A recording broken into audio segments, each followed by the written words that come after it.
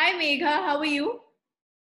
Hi, Kitika. I'm good. How are you? I'm good too, thank you. And thank you so much for speaking with us on You're Not Alone Conversations.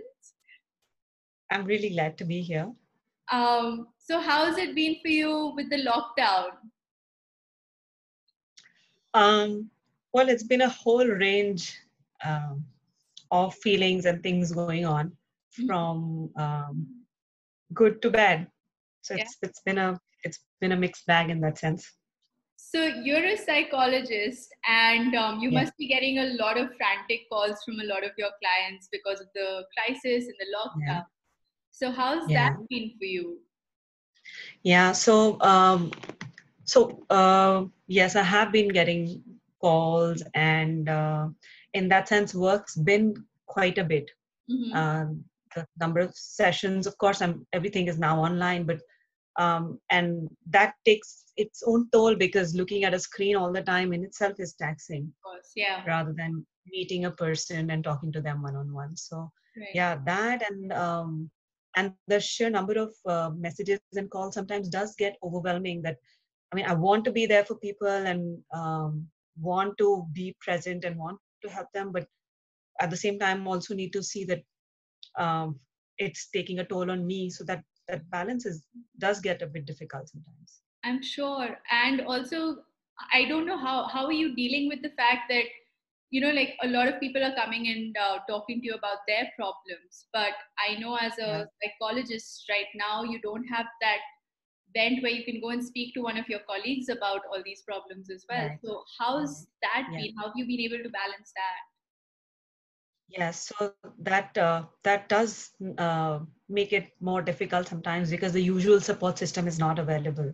Right. But I think very sweet and nice reminders from other fellow therapists Right. and from some friends have been around, you know, us telling each other and them reminding me of my own humanness, and that I just need to be present to others and need to show up for others Right. more than really trying to be my productive best or trying to give my best at all the time at this point in time. Of course.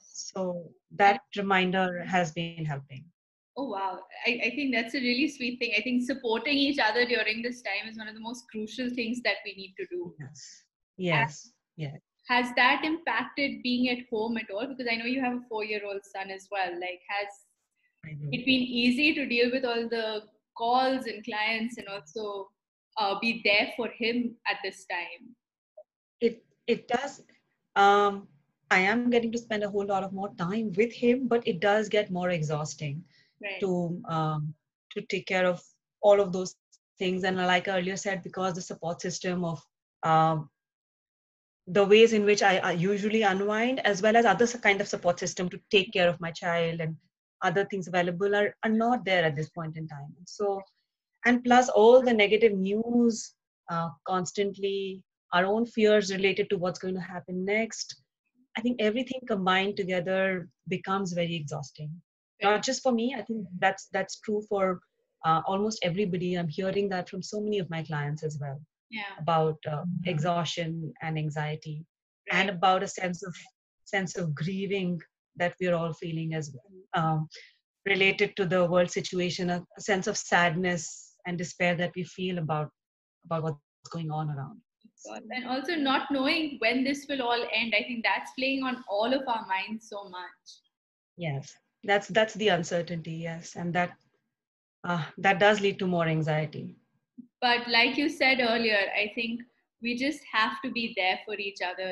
And, Yes, even if we can't give 100%, just being there and supporting each other is so required yes. right now.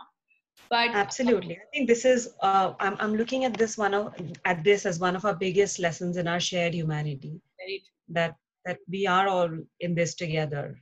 very And true. And yeah, and just we just need to be more kind to our own selves, and considerate to our own selves as well as to others, as well as for others. of course, no matter what our professions are, we just have to do this. Yeah. And for Yeah. those who are watching us, I hope all of you know that you're not alone in what you're going through.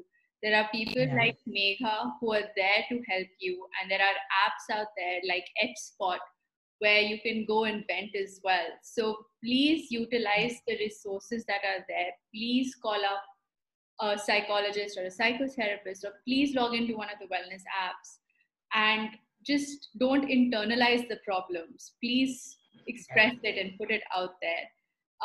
But Megha, thank you so much, not just for this call, but also for all that you're doing right now, for everyone out there who is anxious and stressed, and for being there for people in your professional capacity and also your personal. I'm sure you're doing that. But on that note, thank you everyone, and thank you so much, Megha, and stay safe. Thank you. I'm really honored. And the only thing I would want to tell all of you is that be kind and gentle to your own selves. This is a tough time for all of us. And just keep giving yourself that reminder. I Thank you. completely agree. Thank you so much, Megha. Talk soon. See you. Thank you. Bye. Thank you.